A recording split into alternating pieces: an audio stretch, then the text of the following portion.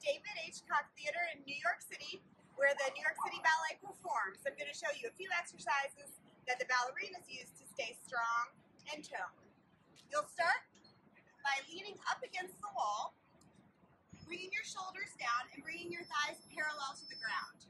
So this is basically a wall sit, but we're going to take it one step farther by bringing our arms on O, ballet position, and then raising them up over your head.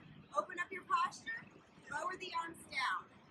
Raise it up, and when you lower your arms down, you'll feel your belly button pull back tighter against the wall to really train the core. Bring it up and down.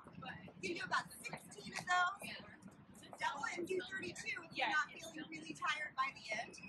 Once you're finished, we're going to come into a variation of our attitude solution by coming into first position, bringing the leg behind us, putting a slight bend in it.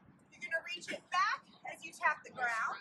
When you get up to the top, bring your leg forward, keeping that slight bend in to really work those lower abs and the arm up over the head. Reach it down, pull it through. We'll go through about 16 of these, and then you can turn around and do the same thing on the other